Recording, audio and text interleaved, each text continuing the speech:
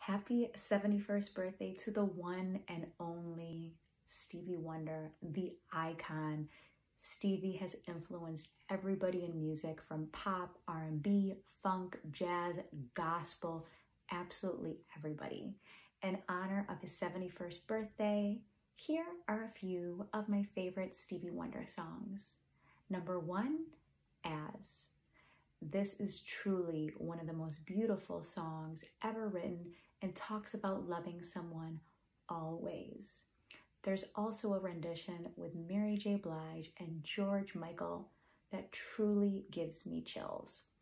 Number 2, You Haven't Done Nothin. This song was a protest song and the background vocals were also sung by the Jackson 5. Now this is a protest song, but also groovy. Number 3, Part-Time Lover. This talks about a man who's cheating on his wife, but then the wife ends up cheating on the man. So everyone's cheating on everybody else. Talk about karma.